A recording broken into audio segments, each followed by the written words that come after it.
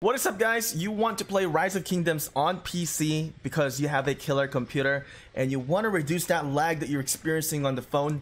This is the best way to do it. I'm going to show you the settings that I am using while I'm, recording most of the time. I'm using Bluestacks. If you also want to download Bluestacks, there's going to be a link on the description. So make sure to click that one so you can directly download Rise of Kingdoms on Bluestacks and start playing this game on your computer. Now, I do get some benefit when you download it through my link, so I do appreciate it if you do, because I'm helping you out here, and maybe you can return the favor for clicking that link and download Bluestacks. One thing that I want to share to you guys is my settings. So let's go on to the desktop settings in here. Alright, so here's my Bluestacks settings. Let's take a look.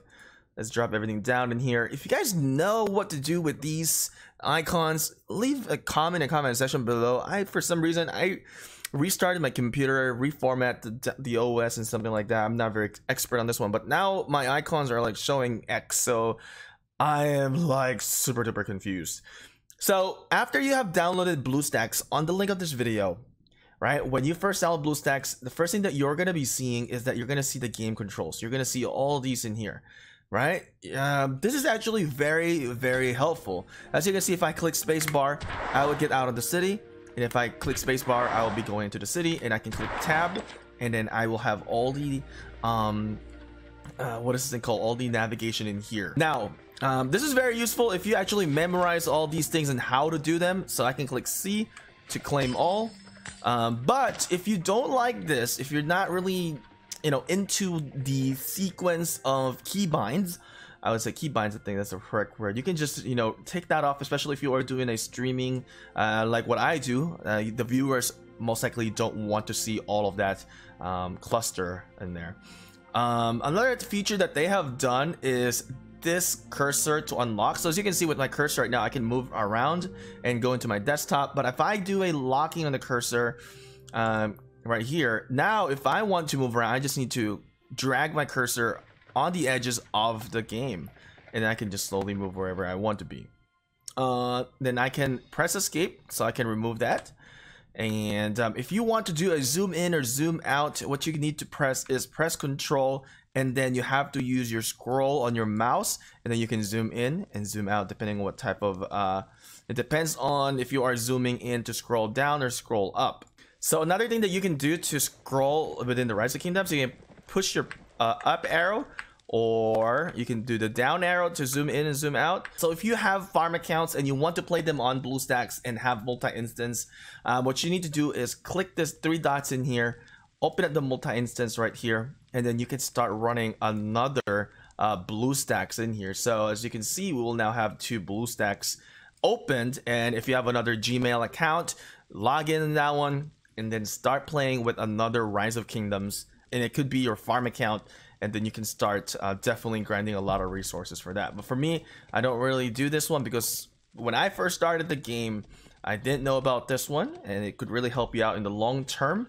Most of my accounts are in the same one Gmail, so if you have multiple Gmails, you can open up the multi-instance and you can start playing with multiple accounts in Rise of Kingdoms by using Bluestacks. Now, if you want to take a screenshot of your account or your game right now, so you can take a screenshot. And if you want to check out the folder, there is a folder icon in here. Click that folder icon, and then you can see the screenshot that you just took. Now, to share the picture, that's still something that I am confused, because I still don't know how to do things in here. It's still black, and if I click into the folders icon here, it's not working. So if somebody knows how to do it, let me know in the comment section below. Even for the camera, it's not really working. When you get into this page, once you get into this page, don't just X out your your game. You can click this back icon. It will send you back to the game. Now there is also a UTC Time Conversion. So if you have some special event that is happening within the game, you can definitely select which date, select what time, and you can either convert it, and you can start to create a reminder, and it will remind you through your email. So this is my email. If I set a reminder, it would give me a reminder on my email. So with my settings in here, my display, as you can see, I'm using landscape mode, 2560 x 1440. 320 DPI. So for my engine settings in here, I have the OpenGL. So you might be wondering what's the difference between DirectX and OpenGL. So I looked it up, and basically, in short, OpenGL is faster than DirectX. As for why OpenGL is faster than DirectX, is the simple answer is that OpenGL seems to have a smoother and more efficient pipeline. So I'm gonna be selecting the OpenGL because we want a faster and smoother gaming with Rise of Kingdoms. So going to advanced, and you can pick what type of phone that you are using as a Bluestacks as an emulator. For me, I'm just using the Galaxy S10. I'm just picking the the newest one to render the game much better. Of course, there are shortcut keys, there's information, so you can click the show guide in here. There's a question mark icon, tells you everything that you need to do, tells you every keybind that you just have seen earlier. It's pretty much the same. So for me, I really don't use this one. I treat this like a phone where I just have to click onto the screen and get what I need to do to get it done. All right, so with that being said, hopefully I was able to help you guys out in here with Bluestacks. If you guys were confused on some of the things in here and how you guys can optimize your gaming through Bluestacks. So don't forget to download Bluestacks on my link on the description.